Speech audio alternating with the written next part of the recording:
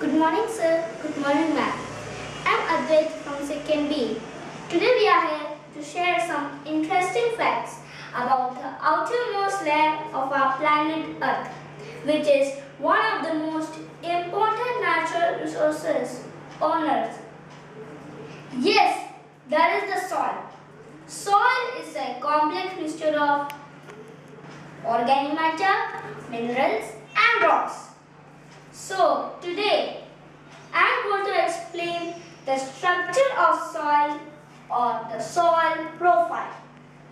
If you look into a roadside cut or the cross section through the soil, this is the way how it looks. It has different layers. These layers are called soil horizons. Let me start from the top. This is the topmost layer.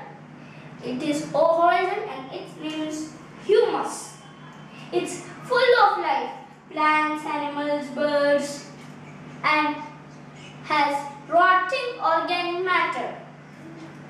Now the A horizon, it is rich and dark in color with microorganisms and minerals and filled with the roots of plants and trees.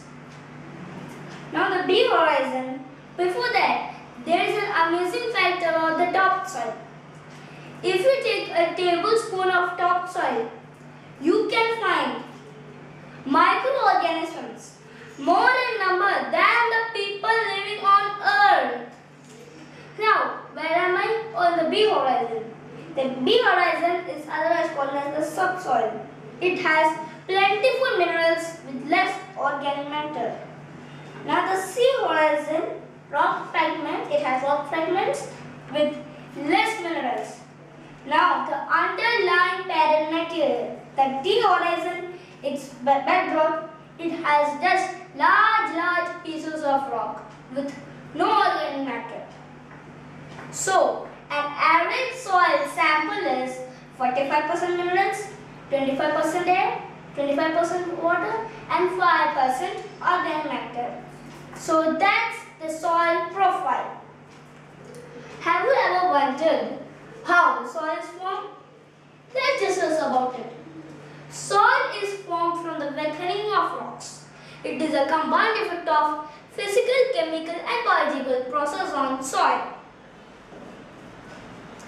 For explaining this, I have shown here the rock cycle.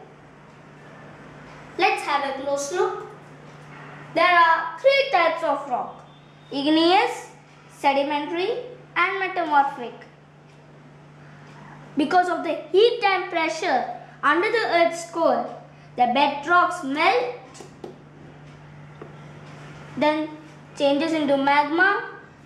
The magma cools down, crystallization of magma happens, and that's how the igneous rock is formed. The igneous rock is otherwise the volcanic rock. This is the same shown here. Due to heat and pressure, the volcanic eruption takes place, the magma flows out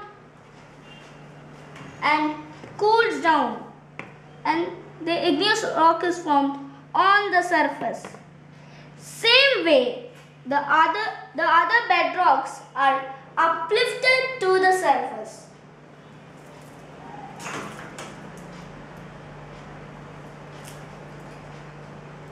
Uplifted to the surface. Then these surface rocks get weathered. Weathering means these surface rocks will break into small pieces and affecting there are 5 factors that are affecting this rock cycle is the acronym CROP. C for climate, R for relief, O for organism, P for parent material, T for time. Now, these weathered rocks, due to erosion, get transported, deposited, precipitated, get mixed up with the organic matter and finally transformed into soil. This soil again due to erosion gets transported, settles down, burial happens, changes into sedimentary rock due to heat and pressure.